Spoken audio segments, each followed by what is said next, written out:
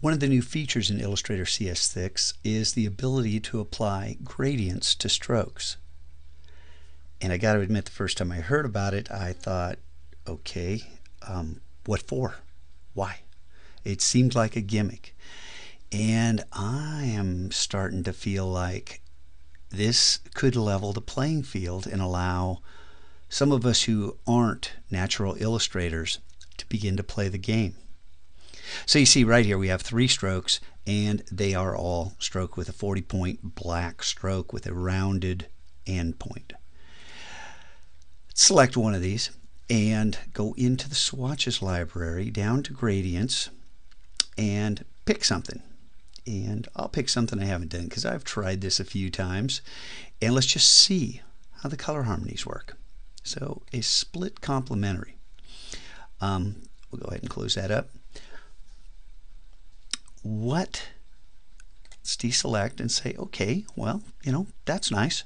But what happens when we change the way that gradient is applied? Because right now it's being applied within the stroke from one end to the other.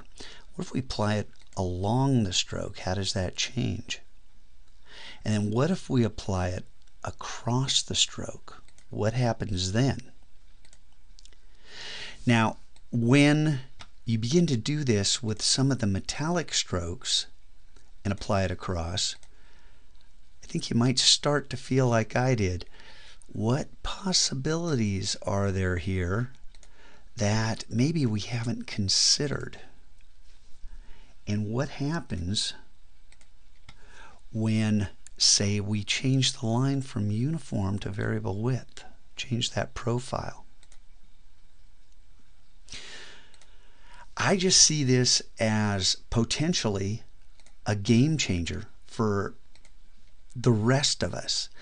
What happens when, for instance, we use the width tool to begin to change the stroke's profile?